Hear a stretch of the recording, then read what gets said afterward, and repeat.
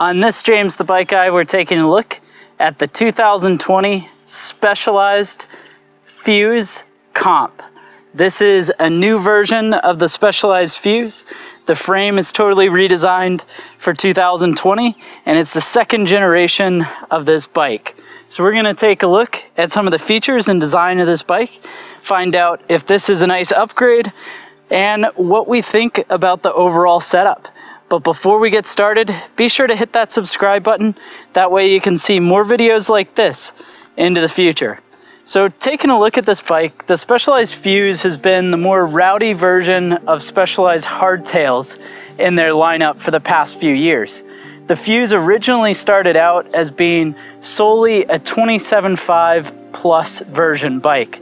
And that means it was coming with 27.5 wheels or 650B, and the tire size was a 3.0. Now, that was in vogue for quite a while, but as traditional tire sizes have increased in volume, the new Fuses, everything but the base model, are actually now 29ers.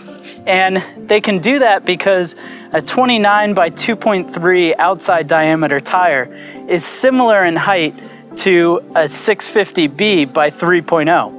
Now, this particular bike isn't running 2.3s. Modern 29ers are running 2.4s or 2.6s. So it bridges the gap of a plus size bike and what used to be a traditional tire size. Now, the neat thing with this 2.6 is it's got super huge amount of volume, and the aluminum frame can be manipulated so that it can still have some pretty short chain stays and aggressive geometry, even with these larger wheels. Now, one of the advantages of a larger wheel is actually that the bike is going to be able to roll over things a little bit better. So that means the rock that would be in front of that tire actually gets theoretically smaller the larger the wheel size. Now, something to keep in mind with that is, what's the first thing that you see somebody with a Jeep do when they start to go off-roading? They get bigger tires, and that's because off-road, that's just gonna help handle different obstacles and situations better. And so by getting this 29 by 2.6 inch tire, this bike is gonna be able to roll over just about anything out on the trail, which is where they want to place this, is a good bike to be able to be either a beginner or even an intermediate trail rider that wants a hardtail that's super quick to respond, but gonna be super fun geo. And speaking of that geometry, that's where we'll go to the head tube. So this particular bike, you can see, is reasonably slack. It's gonna be a 66.5 degree head tube angle, running 130 millimeters of fork travel. The seat tube is actually reasonably steep at 74 degrees, which is gonna help with climbing. So you're gonna have a nice slack head tube to keep the bike stable, steep seat tube, which is gonna help keep that front center balanced pretty well, be able to make the bike climb, and pretty maneuverable. And then in the back, this bike is actually now gonna be set up with what they call their single speed dropouts. So the single speed dropout is a sliding rear dropout, and you can actually see it's got 15 millimeters of travel that it could go forward or backwards on the dropout. And that allows you to both customize your geometry, but it also allows you to run a smaller 29er tire, or even set this bike up 650 plus if that's what you want. Now, the chainstay length in its longest position is 435 millimeters, which is pretty short. And in its shortest position, it's 420, which is road bike short, which is pretty cool. The other neat thing is you can see the actual way they've manipulated the frame to get that chain ring to still fit in is really incredible. You can see they've got this super narrow portion that still runs the internal cable routing to the back, which is a pretty slick setup. And then they've swept the seat tube with a nice kink to it, which allows that tire to be able to be pulled way far forward. Now, this frame is running Specialized M4 premium aluminum. The M4 aluminum does have some smoothed out welds. It's all internal cable routing. I mean, even down to that junction, which is just gorgeous to see everything go through. Makes for a really nice looking bike, but it means that the tubing is gonna be fully manipulated. So it's gonna be tapered, as well as the shapes have been manipulated to fit the bike really well. It's gonna run an 1.125 to 1.5 tapered head tube, and a 34.9 seat post, which is pretty neat because that's a larger seat post diameter. They do that because the dropper posts you can put in here, the range gets a lot wider. You can run adapters with smaller dropper posts, or Specialized is pushing towards the future for a larger diameter seat post on those droppers, which allows them to make a stronger and stiffer dropper post. Speaking of the dropper though, what comes with the bike is a 34.9 Trans X dropper seat post. This is gonna have 100 millimeters of seat post travel in a size extra small or small. A size medium, it's gonna have 120, and then a large or an extra large like this bike, it's gonna have 150 millimeters of seat post travel.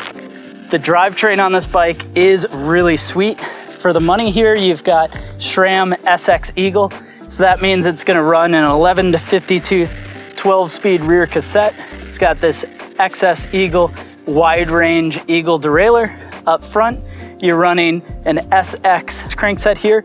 This is forged aluminum arms, running a SRAM 30-tooth Eagle chainring. This is a narrow wide chainring operating on a power spline SRAM threaded bottom bracket.